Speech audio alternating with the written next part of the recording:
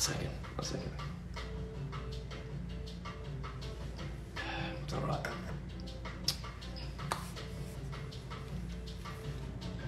Everybody, hello, how are you?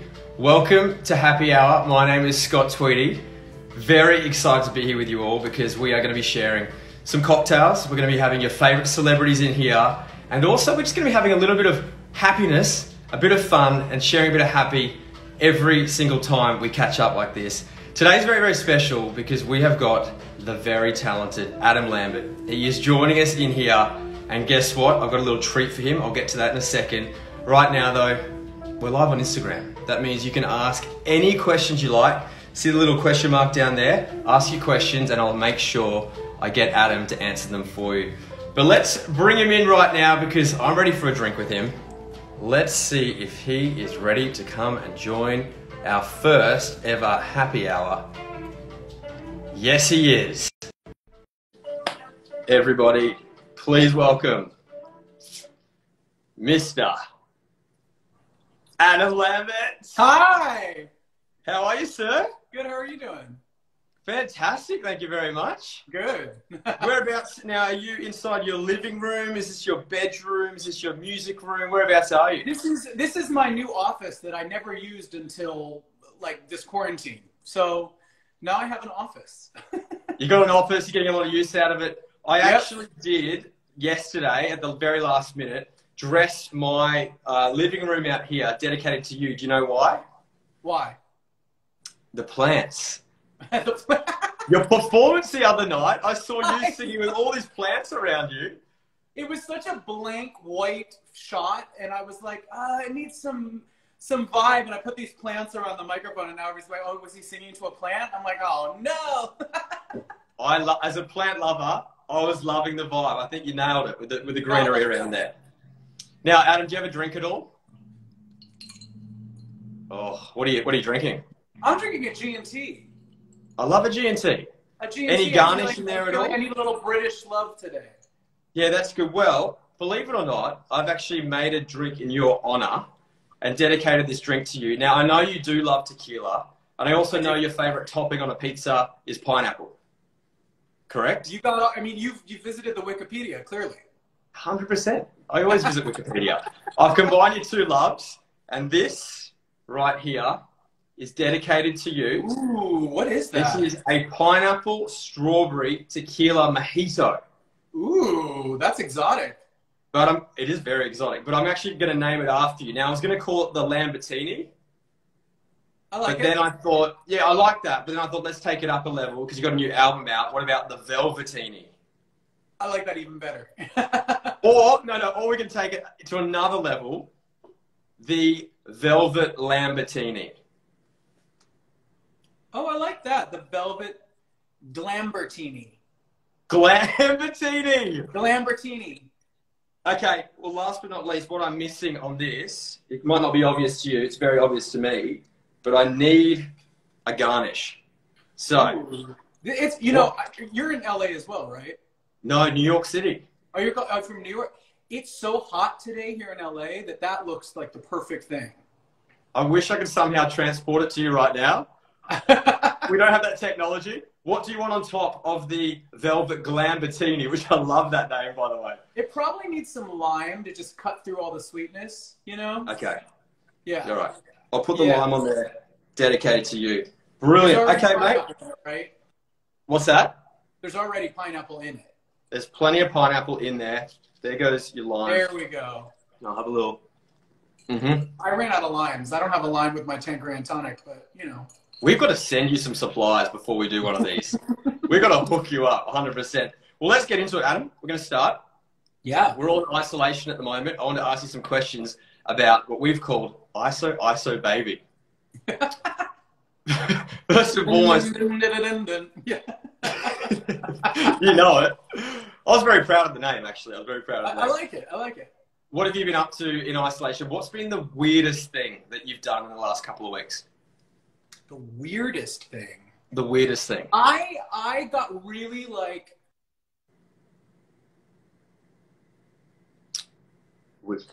I got a phone call. I need to turn this on. You got a phone call. I thought we lost you for a second. Hang on, he's going to be back. Adam is coming back any second. Remember, guys, questions for Adam. While he's getting rid of his phone call, questions for Adam down there, and we'll ask him in a little bit of time.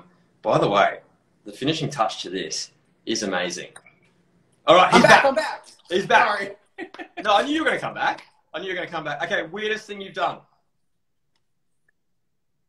I got really inspired and I started redecorating my living room. Mm-hmm. I guess What it's did you not do? that weird, but I was like, I painted a piece of furniture and I ordered a lot of macrame on Amazon. Okay. I'm sorry for the ignorance. What is macrame? It's like the stuff that you know those like you hang a plant in like it looks like kind of like off-white like yarn and it's like a cradle Yes. for the basket. All this macrame stuff because I love my space and I decorate it and I was feeling like it wasn't earthy enough. I wanted something that felt a little more tropical, a little like. I knew you love plants. I knew you were a plant lover. And so I ordered a bunch of stuff on Amazon and made my living room a little more jungle. Okay, I like that vibe. I don't know if it was weird, but it was definitely kind of like. No, to be honest, I think a lot of people right now wish they had plants in their house. For me, I don't have a pet or any housemates at all. So my plants, I talk to them. Oh! I have a pet. Oh! This What's is my his buddy. name? This is Pharaoh. Pharaoh. How cute is Pharaoh? Well, you're lucky. I wish I had a dog. He's been sunbathing all day, so he's sort of sun drunk. He looks he looks like we all do when we have a summer holiday. We've had a few too many velvets in our belly. Okay, next question. Your eyes. You've got amazing eyes. Lean forward a little bit so we can see your eyes. Oh, thank you. What are you doing for your grooming right now, particularly with your brows, and if you've got any other treatment that you do with your eyes? What are you doing? I wear a little bit of mascara. Oh, do you want to get up, buddy? I like a little mascara for a camera time moment, you know. I've been personally feeling like I've had plenty of days where I haven't even showered. I'm in like sweatpants. I'm a slob.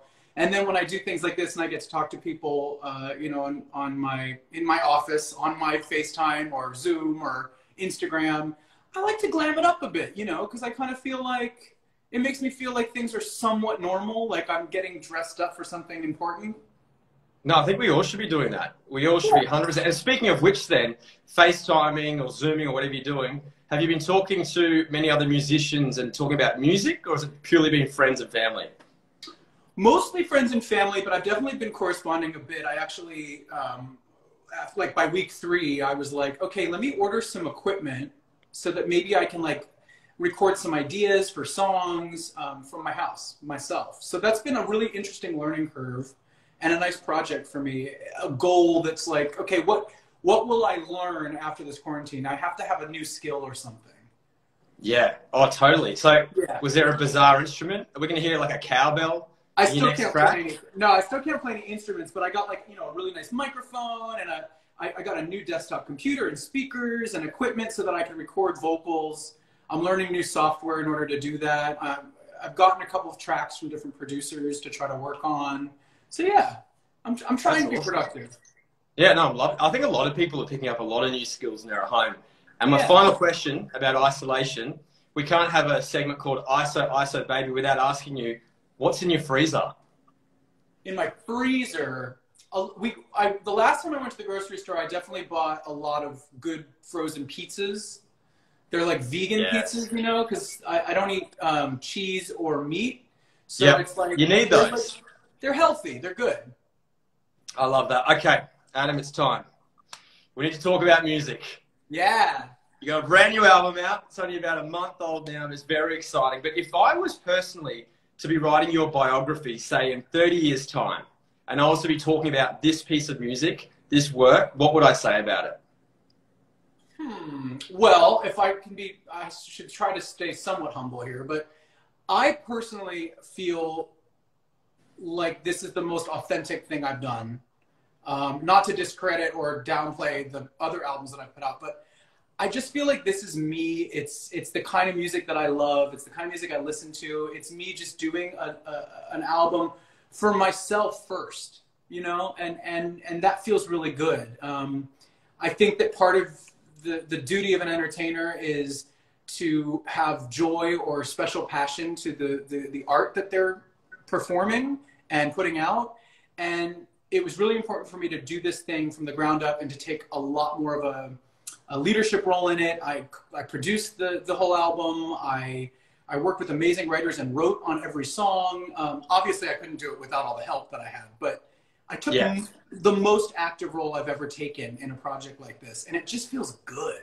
So if you're writing about this in like years to come, I don't know. I think you could say, you know, he worked on it for 4 years to make sure that it was great, and released song by song slowly to keep his fans anticipating what was next, and then COVID virus hit. No, but I want to talk about that, because a lot of artists have been somewhat holding off music. They've been holding off releasing films. You know, obviously concerts are cancelled. The decision for you to release it was purely a gift for fans right now, right? I think, you know, we also had like a lot of you know, wheels in motion. It was like ready, you know. I mean, you have to do a lot of planning to put this type of thing out, and all the plan was already in place, and it was just about to come out when things started to get crazy with coronavirus. So we kept to our plan, and that was exactly what we thought. We thought, you know, people need music right now. They need a little escape, and I think Velvet is a great album to kind of for 45 minutes or whatever, make yourself a drink, put on a weird outfit and some glitter, and just have fun. You know, some of the songs are you know, are a little more dramatic or a little bit sad, but I hope that it's an album that lets people escape a bit. Well, can we talk about outfits? Because Superpower, the clip came out a little while ago. You just released some behind-the-scenes footage. Of course, your dancing was amazing. Of course, the singing was amazing. But can we talk about the shoes, please? Because that platform shoe, you're already like 6'1" yourself. Yeah. That's a tall, dancing Adam Lambert right there. Yeah. They're really comfortable. They're Rick Owens, actually. He's making these heels for their unisex. You can get them for men or women, and they're so sturdy that it wasn't too much of a problem. The big problem with that video shoot was that it was in New York. It was in Bushwick last summer, and it was like 90 degrees and like very humid. So that's commitment. Like the hair kept melting and falling, and I was so sweaty underneath that suit. That was the hard part. So right now in your house, do you have a better pair of shoes than those shoes, or you can't top that? They're up there. They're up there on I have, like, you know, shelves with shoes on them. They're on the top shelf shoe. Yeah. No, I love it. Okay, what we're going to do now, we've got a segment. It's called For Your Entertainment, dedicated to your first bit of music, of course. You've done so much stuff in your career. I just wanted to ask you a few little moments. Can we start with your audition for American Idol? You sang Bohemian Rhapsody. You're now performing with Queen. So it's like a full circle moment, which is great. Do you get the opportunity to share with Brian and Roger music that you've written and get their feedback on it? Absolutely. As I was putting together Velvet, you know, we were on tour. We did a lot of small tours, you know, 6 weeks at a time, 2 or 3 of them during the time when I was making the album. So I would pull up stuff when we were on the plane together, going to the next city, give Brian or give Roger a pair of my headphones. Hey, listen to this. What do you think? And they we're really comfortable with each other. So it's a very open dialogue, and they're such brilliant musicians. And they've created these songs that stand the test of time, and that everyone knows and loves, and that hit you like right in the heart. So they're very, very good people to ask for advice from. Oh, I bet. And with your voice as well, it's a little dream combo right there. So then, if we were to go back to your American Idol audition, say it's tomorrow, but you had to pick a current pop song, what song would you sing right now? Something current? Yeah. I really like that Youngblood song that came out by 5 Seconds of Summer. That's a good tune. I like that. Yeah, that is. Also, I would also consider maybe doing one of the new Harry Styles songs. I like those a lot. I love Watermelon Sugar. It's a great. Watermelon Sugar is great. I love the first single, Lights Up. I love that. Yeah. No, he's going from strength to strength as well. Yeah, that's very good. Now, can we talk about? obviously we love your music and you entertain us with your music, but you've dabbled a little bit on the screen. Pretty Little Liars, Glee as well. Is there a show you're watching at the moment in the last year or two where you're like, I'd love a little, either a cameo or a full role on that show? See, you guys always ask me these questions on air, and then it's like we have to hold somebody accountable for these wishes. Yeah, I know you're a Westworld fan, so you can't say Westworld. I'm watching that. You know, I've always loved Shameless. I think they're probably I don't know if this is their last season or not, but that's a great show. I love the levity of it. You know, I think it's funny. I can see you being on that. Yeah, it'd be fun. I would love to do something more with Ryan Murphy as well. You know, after doing Glee, that was an amazing experience. And everything he does is so interesting and so good. So maybe there's something on the horizon there. That would be great. I can see you doing that. I can see you doing a lot of roles though. I want more drum. I want more like outfits, more makeup, but more eyes. You know, your eyes can tell a lot. A million words there. All right, what we're going to do now, I've been teasing this before. I said to the fans we can ask and answer some of their questions. We've got a lot of fans in here that want to know what you're up to, talk about Velvet, all that sort of stuff. So I'm just going to have a look at our first fan question here. All right. What's the first thing you want to do when quarantine is over? I want to go hike. I love, here in LA, there's a great hiking trail called Runyon Canyon that everybody goes out there, and I have a dog, so it's perfect. It's like my ritual. It's my favorite form of exercise. It's you get sunshine, you get some air, and you good sweat. I miss that, and they've closed all the parks here in LA right now. So I think that's the first thing I'm going to do. I think we're all craving just to do anything outdoors. Yeah, to get out there. And also, I think when this all lifts, depending on when it is, people are going to want to party. Oh so my goodness! New York City, can you? Or just anywhere in the world.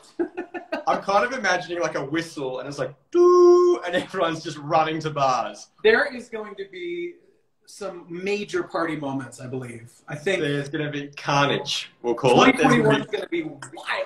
It's going to be wild. I can't wait. Can you write some more music when you're experiencing everything the first night you're out? Exactly. Yeah. Okay, I've got another question.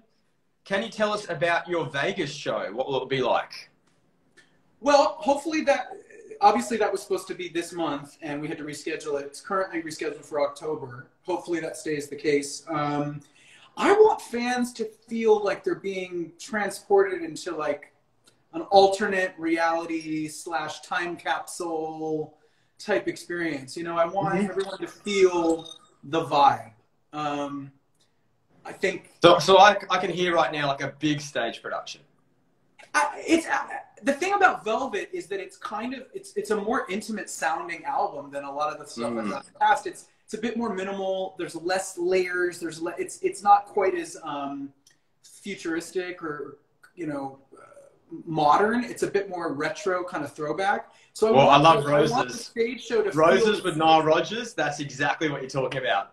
Yeah, like I want it to feel kind of authentically sort of pure with like, I want you to focus on like the amazing musicians on stage and the cool grooves we set up and the outfits we have on. And I want it to feel sort of like it's like a lounge somewhere in a great dream.